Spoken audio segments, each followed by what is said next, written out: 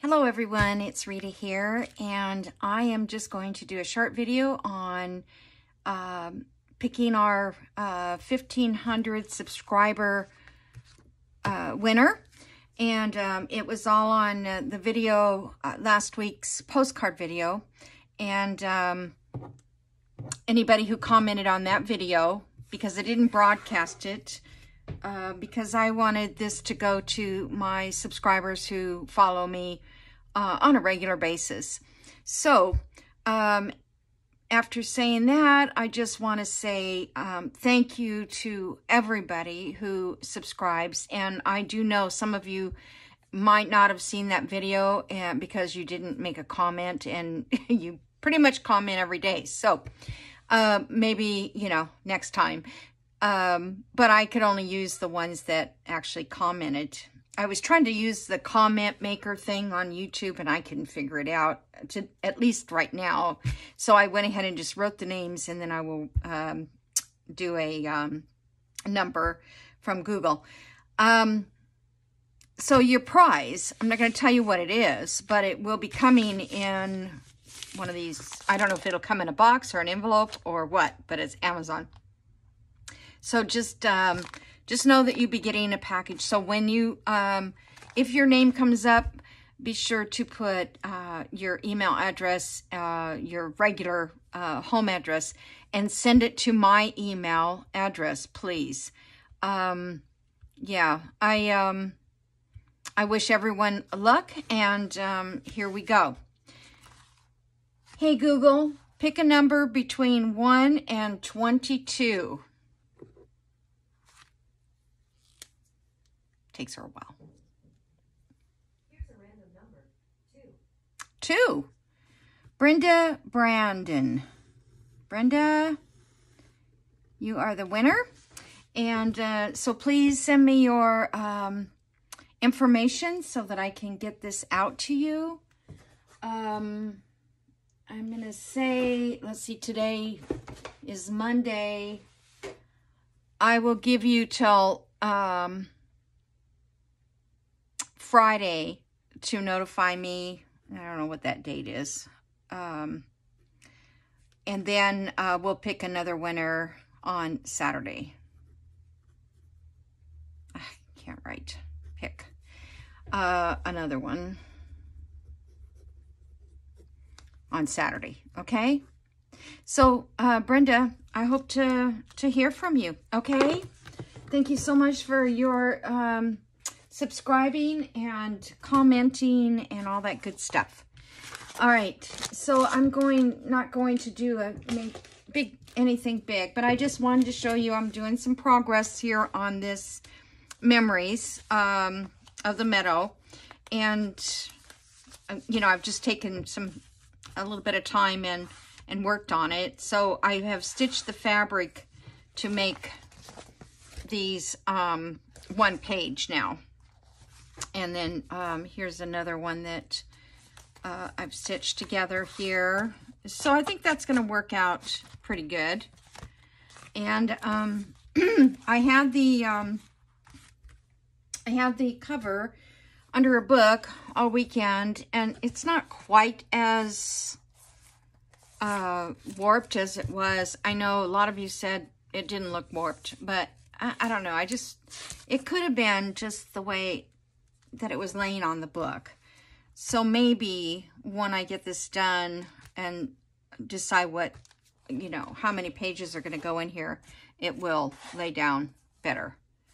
And then one of my subscribers, Candace, said that she had a flood in her house, and it warped one of her journals.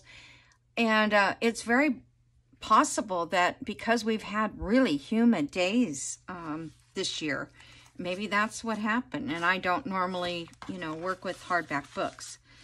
So here's another one, and this one I haven't put together yet. Here's another. These I have not sewn down. Yeah, I haven't sewn, but they're working out. They're working out fine. This one I sewed. I was kind of jumping around trying to put. This is just a flip. I thought it was a pocket in here, and I couldn't get it open. but it's not a pocket.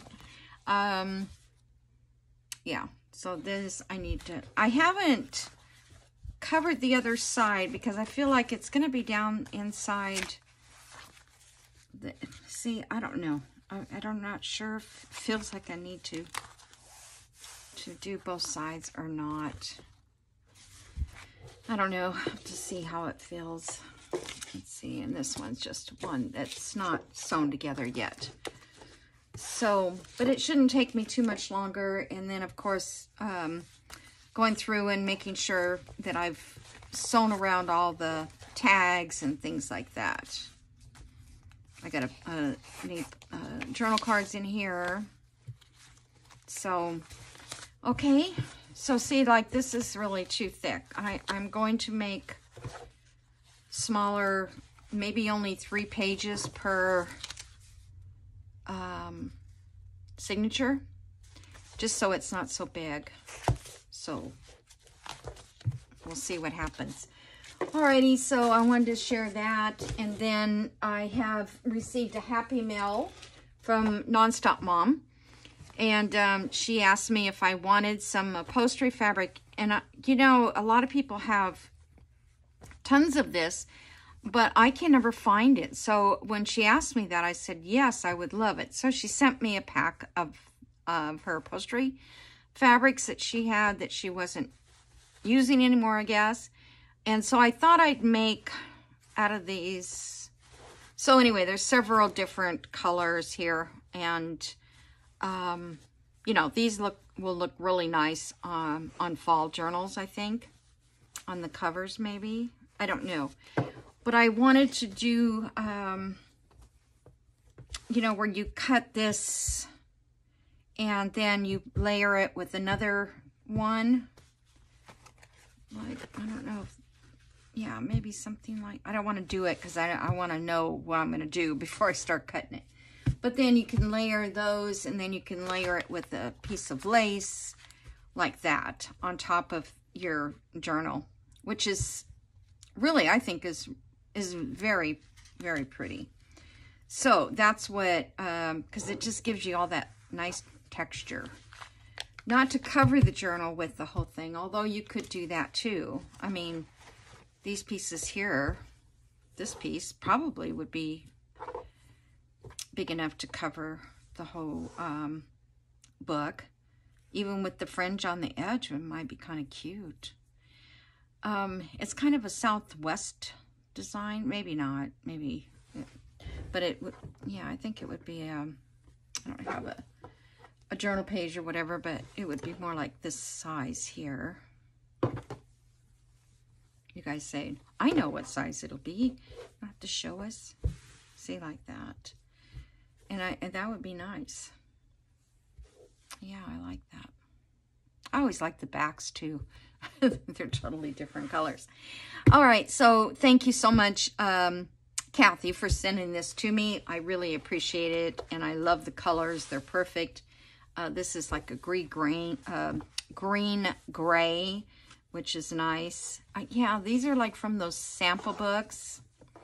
And, yeah, so I never see them. I never get them. I don't know. I guess I don't go out and look for them either. My class that I had last Saturday was absolutely wonderful. I think everybody had a great time.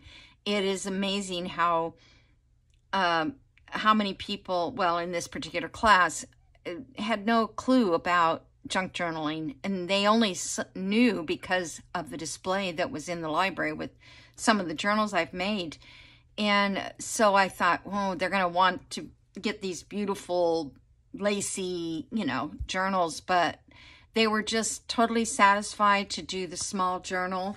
And one of them was inking, and she had a great time inking. Some have probably already subscribed. I know one has.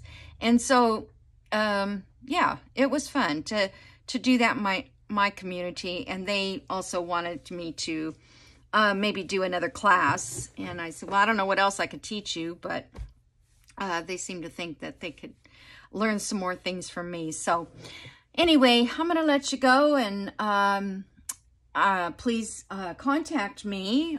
Was it Brenda? Yes, I think it was. Yes, Brenda. Please contact me, okay? Talk to you soon. Bye.